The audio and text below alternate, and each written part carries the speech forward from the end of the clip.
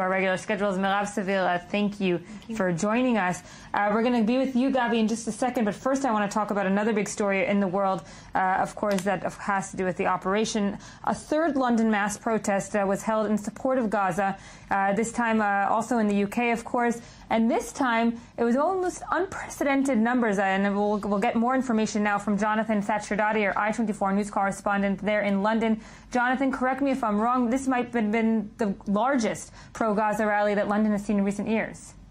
Yeah, it certainly did look big. Large numbers of people protesting and marching through the streets, again, going for the BBC because they feel that the BBC is somehow biased against the Palestinian side on this debate, which, of course, seems ironic to those who watch it and think that the BBC is biased against Israel. Right. So we see these large crowds again in the streets, also in Hyde Park, where we saw the infamous Member of Parliament, George Galloway, who has spoken to that crowd in Hyde Park and also spoke earlier in the week saying that he believed that Bradford, the constituency he represents, should be an Israeli-free zone. He said that he didn't want Israelis there, he didn't want Israeli goods there, he didn't want Israeli academics in the university, he didn't even want Israeli tourists. And so in response to that, some Israelis this week, just in the last couple of days, I think on Sunday, went to Bradford in order to show that they have every right to be in Bradford. They took their Israeli passports and they made sure that they introduced various different people they met in Bradford to the joys of bamba, the Israeli snack food,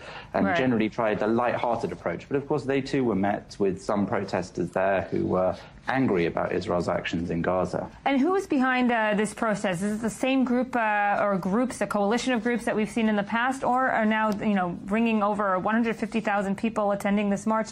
Are we seeing new groups join these coalitions?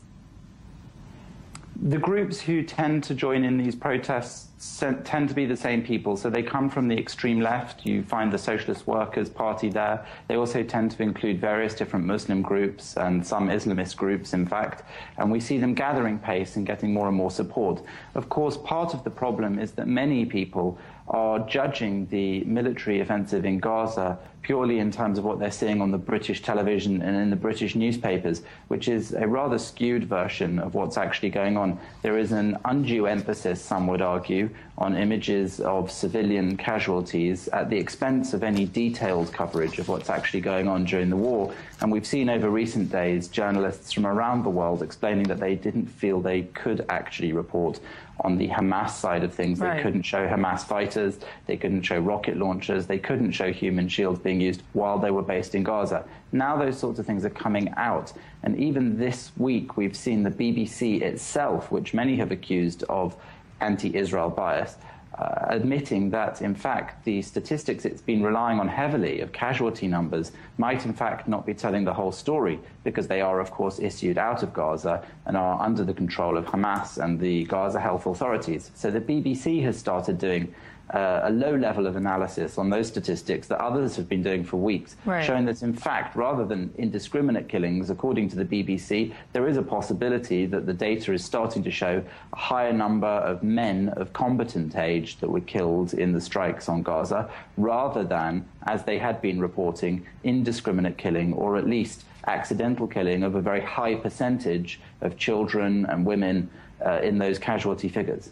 And when we look at the protests over the weekend in London, as you said, maybe unprecedented in terms of numbers, this happens simultaneously with other incidents throughout the country. We spoke last week about the Tricycle Theatre, where there was a counter-protest by Jewish groups and Israeli groups, and also Israel Free Zone, which perhaps is another quote-unquote watershed in the deteriorating relations between Jews and the UK and Israel and the UK, depending on how you look on it.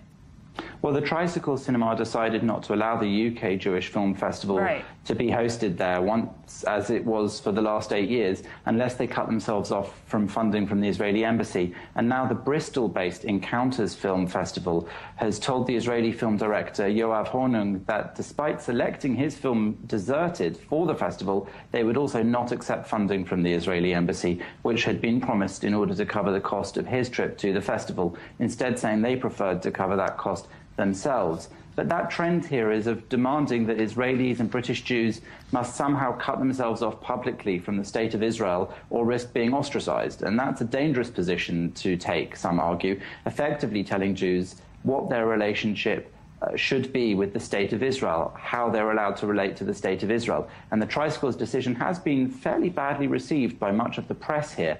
Even newspapers like The Independent, which is fiercely anti-Israel, has carried some opinion pieces disagreeing with the decision.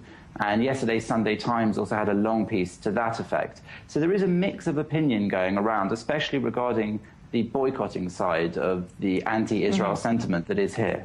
And when the Member of Parliament, George Galloway, says, I'm quoting him, we don't even want Israeli tourists to come to Bradford.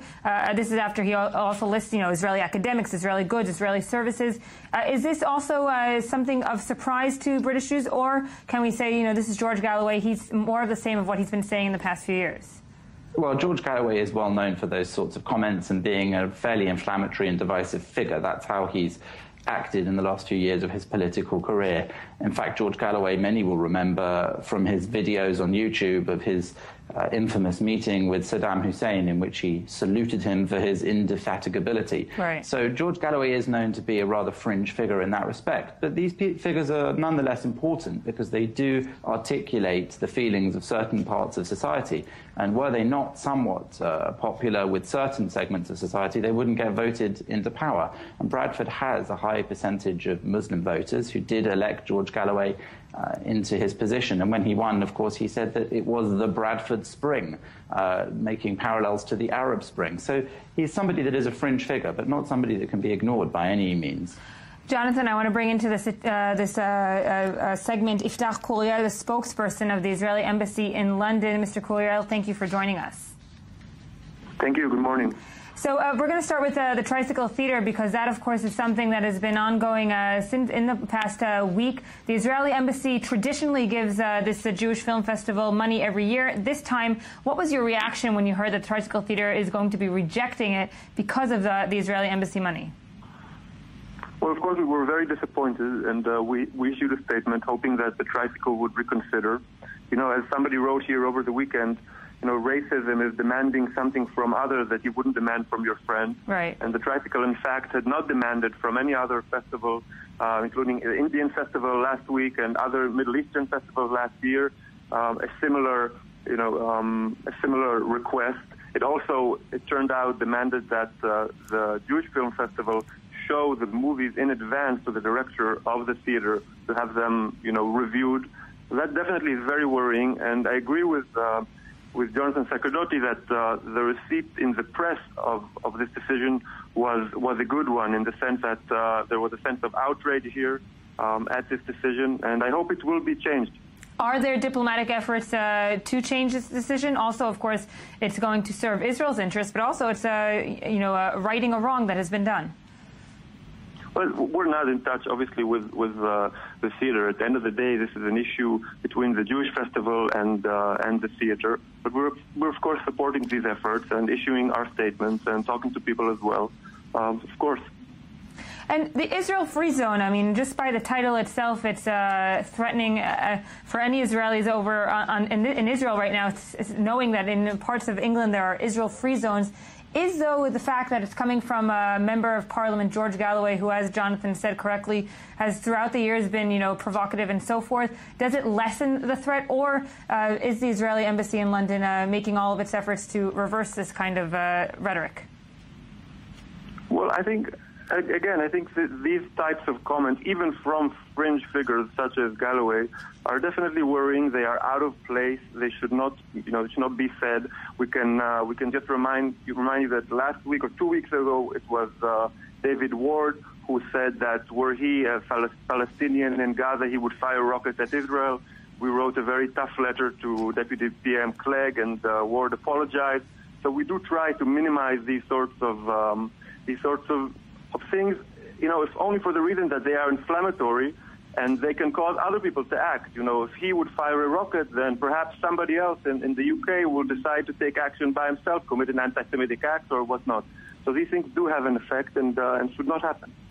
But are there diplomatic efforts between the governments now, because we're seeing, a trend in anti-Semitism, a trend in anti-Israeli, anti-Zionism? Are there concerted efforts between Israel and the UK diplomatically also to combat this, or are we leaving it to NGOs and civil society?